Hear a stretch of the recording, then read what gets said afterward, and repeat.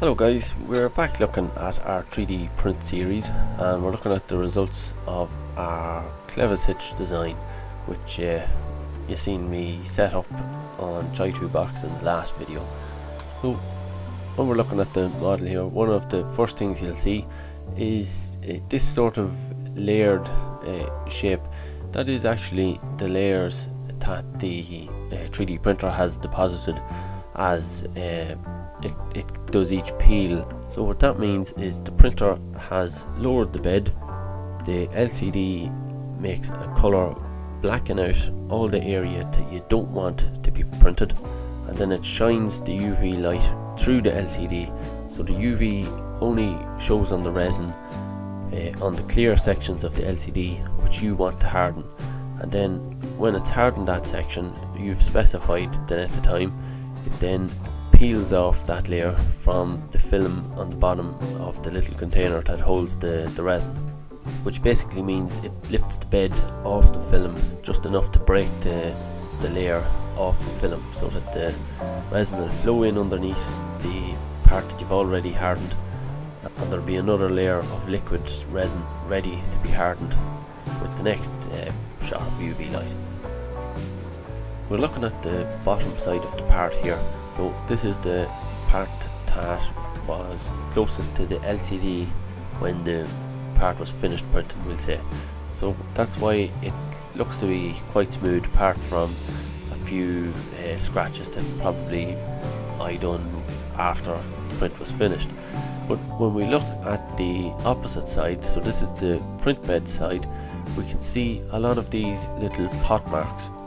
Well, they are the points at which the support material was touching the model, and when I broke away those little legs, you got left with these little pot marks where the little legs had been supporting the part. So here's a slightly clearer example. First you have a raft, which is like a flat pad that sticks to the print bed, and then you have the little struts which connect the piece to the raft. Even though this side has all these little marks on it, it doesn't really matter, because this is actually the underside of the part. So when you're orientating your parts using the Chai2 box, try and get this side that you want the detail on to be the underside during the print, because that's going to be, well, you want that to be the top side when you're finished your part, because it'll have less of these little marks on it. Hopefully you're all enjoying the series so far, and if you haven't done so already, don't forget to hit the subscribe button and get the bell on so you get notifications. Here you can see the original part on the right and our new part on the left. So the original part was done with the GEE Tech i3 printer, fused deposition modeling type printer, and the part on the left is with our Anycubic Photon, so that's the UV resin type. So you can see there's a lot more detail in the one on the left, and you know, you could sand it down a little bit better and get rid of the pot marks. It'd be a little bit better.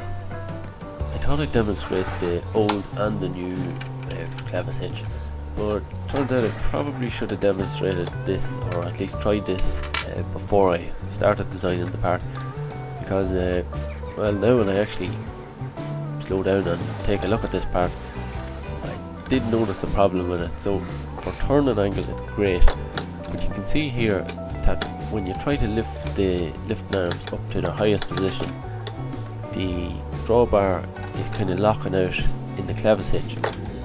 You can see the support on the front of the drawbar there is hitting the ground when the part is fully lowered, and when you lift it, it only slightly goes up.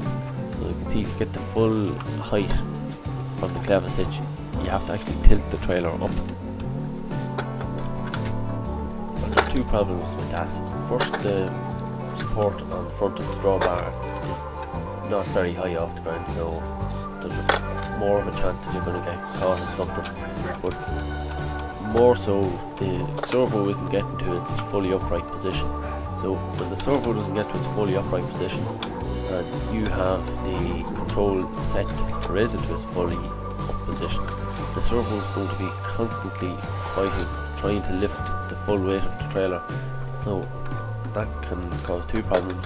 One, it might result in you damaging the servo, the plastic gears might break, but more likely it's just going to cause your battery to run down very quickly.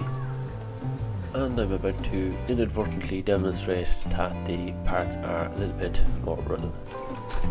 So clearly we need a bit of redesign, but a slight downward angle on the clevis hitch, so that we're not putting that unnecessary stress on the part, and hopefully we'll be able to pull whatever load we want without it breaking. That's a job for another video, so if you like this one, make sure and hit the thumbs up button, and as always, thanks very much for watching.